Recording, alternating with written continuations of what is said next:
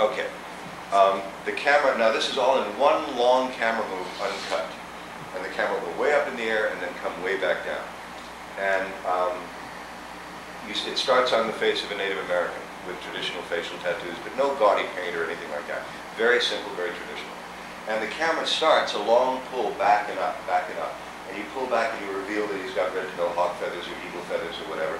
Pull back up farther and farther, you see he's in traditional buckskins, and in what's called the sun prayer pose with palms up. My Indian friends, I never can figure out why you guys pray like this, down and all sort of crunched in, when this is really the way you should be saying thank you, you know. And anyway, so pulling back, and you see he's in a sun prayer pose with his arms outstretched and palms up.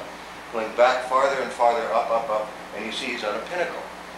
And then you're pulling farther back and up, and you see below that pinnacle, hundreds of feet, a beautiful valley with flowered meadows and forests and creeks and trees. And pulling back farther, up and up and up, you see that surrounding that meadows and forest really is a valley with the peaks of mountains on the side, and some waterfalls and some snow, low afternoon light. Until finally you reach a point where you're way up, and the Indian is still looking straight into the lens with his hands up like that. And at that point, he morphs into a golden eagle. And the golden eagle starts rising toward the camera with powerful wing strokes, rising, and then his wing goes across the camera, leaving only a feather. Now, you start following the feather down, till you get way down to ground level, and all of a sudden, a child's hand reaches up and grabs it. And you continue down until you reveal it's a little girl running back to her family, mom and father who are picnicking, and maybe brothers and sisters, wanting to show them the eagle's gift. And then at which point, do you believe in magic? Come be part of something wonderful. California.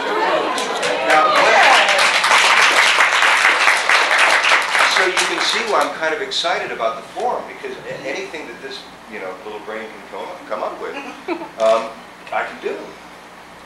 And the thing that's astonishing, obviously, usually bureaucracies, first of all, they won't give you any money, and second of all, they'll take a year and a half to do it. So I started kind of utilizing some of my contacts in the film business, and the first thing that happened was I went to Earl Letts, who's one of the top 3 people at Paramount, and he said, I'm not going to sign a check for you, I won't give you a penny, but what I will do is give you all the facilities, all the equipment, and all the personnel you need. And now I'm including in the dolphin thing, and we want to shoot organically with a wave and do a morph if we can. If we can't, we're going to end up doing it with a big blue screen room on what's called a gimbal. And I don't know, we may even do both and see which one looks better, because sometimes the artificial stuff just looks artificial. The problem is when you're working with real waves, even if the surface of the water is a little different, if I've got a piece of a dolphin body surfing a wave that I want to match, it's very difficult to exactly match that wave. So there's a little luck involved. But Paramount gave us facilities, 35mm cameras, trucks, whatever we want. USC Film Lab opened their doors to us, and I went on a tour of it, and they said, whatever you want. And they've got a guy who worked for Lucas at ILM, Industrial Light and Magic, who's wonderful, who's going to be our munchkin in the film labs there. And Barry Sampson, who's a friend who directed me in a film I did called Ice Runner, has been cutting trailers for DreamWorks for the last year, and Barry's going to cut it, or help me cut it. So, in a way, because as they say, I'm riding for the brand, if as an actor I'd gone up and asked for these things, I don't really know what kind of a response I would have gotten. Certainly not as generous as I think that I've gotten because I'm representing state parks. And my feeling, and the real motivation behind this, and this goes back to teaching and children, is that when kids are shooting each other in the schools, the way you get them to stop is not by saying, don't shoot each other in the schools, because 90% of kids are going to go, where's my gun? But you say, come be part of something wonderful. And you take them somewhere else. You give them another option. You create a positive bridge to another place. And, nothing works all the time forever, really. Well, maybe a few things do, but the bottom line for me is, and really I think that if I see a pattern in my life, a lot of it has to do with communication, which has to do with education, which has to do with young folks more than anything else. And pretty much everything that I'm doing with my art, in one form or another, is connected to that, or part of that movement. I'll tell you one more PSA. just because then that's the urban part one. And this is a long answer to what are you doing with Mr. Video. Okay, you're in the gutter. Black and white, black and white. Low angle shot in the gutter with some murky water flowing by and some trash thrown around. In the background you see a vacant lot, burned out hulk of a car or whatever. And then all of a sudden into frame, a Spanish boot in color. Everything else is still black and white. It's a Spanish boot with a big rowel Spanish spur in color.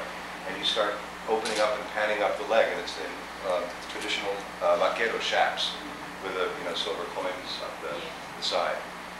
And you pull back and you reveal a Latino, a traditional vaquero, cowboy, a Mexican cowboy from the time of the Rancho period in California, very adventurous and romantic period. He's in full color and with a sombrero and a beautiful, handsome face, and the little traje corto, the short jacket, a little bit of fluffy thing here, type of thing, but nothing again too gaudy, but in full color, and with his horse, and with a silver bridle and silver saddle. Everything else is still in black and white except he's in color. And you see a look of concern on his face. And he starts walking. Now, as he's walking, leading his horse through this most poverty-stricken of areas, all in black and white. And when I say poverty, I mean not only physically, but emotionally, spiritually. You see some winos and junkies over by an oil can fire. They've got scrap wood, and there are a couple of guys warming themselves, a couple of guys passed out. And as he walks by them, one of the guys, winos, is up on his feet, watches him, and reacts to him just like he'd react if he was in the middle of the barrio, and he saw this vaquero walk by. And he wakes one of the other guys up, and they start to follow him. And a couple of other guys get up and kind of stumble after him. Now he's walking along, there's some kids playing against the wall. And they're flipping cards or coins or something like that. And they suddenly see this vaquero in full color in their neighborhood with his horse in full color, being followed by winos and junkies. Black and white. And so they start going. Now this group is growing. And this guy he's walking down the middle of the boulevard. And there are a bunch of cholos on the corner. And they watch this procession coming up and passing by. Stick it out. And they start following. Now, it's like the Pied Piper. As this vaquero and his horse is moving through the neighborhood, he's just all the people. He's just gathering them up, gathering them up. Windows start to open. People look down. Moms, fathers, aunts, uncles, grandfathers, grandmothers. People start joining this procession. Now, some of you may know that my mom and I started 25 years ago a community arts center in East LA called Plaza de la Raza. Now, most of you haven't been there, but what we started out reading on the grass next to a lake that was nothing but mud and occasional body parts. Now there stands these beautiful white buildings with the Margot Albert Theater and 2 outdoor stages and a dance studio and classrooms and a 150-year-old boathouse that we have exhibitions in of Siqueiros, Orozco, all the great Latino artists, right on the lake, which we cleaned up and repaired the fountains. Now this has taken 25 years, but nonetheless, and it's the red tile, sort of Spanish tile roof, big white walls, bougainvillea all over the place, and one of the cool things I'm proudest of is that we haven't had a paint job in 8 years and we've never been tagged. And in that area, you can't put your hand on a wall without touching 4 or 5 tags, So anyway, this whole group is moving through the, and still, they're all in black and white, he's in color. And if you're the camera, imagine a shot of then him sort of walking into a medium close-up and seeing something that's kind of past you, behind you, you don't see it back there. And everybody behind him, and you see him, his face change with a beautiful smile. And you see everybody behind him start to change. And they all start running. And you start to hear music. And then the shot reverses. And what you see is we have a mariachi, young mariachi group of 24 young kids in full traditional mariachi costume, coming out playing their instruments, trumpets and guitars and the big guitarron kind of bass thing. And the young girls coming out with a traditional, there's a skirt dance that they do where they sort of move their skirt. It's a very beautiful, sort of very traditional thing. People coming out with food. Basically a festivity of celebration, welcoming these people from the neighborhood into the sanctuary, right? So, and the camp now, as all these, this bunch of, this motley crew is running to join this group coming out of Plaza. Now, the people coming out of Plaza are in color.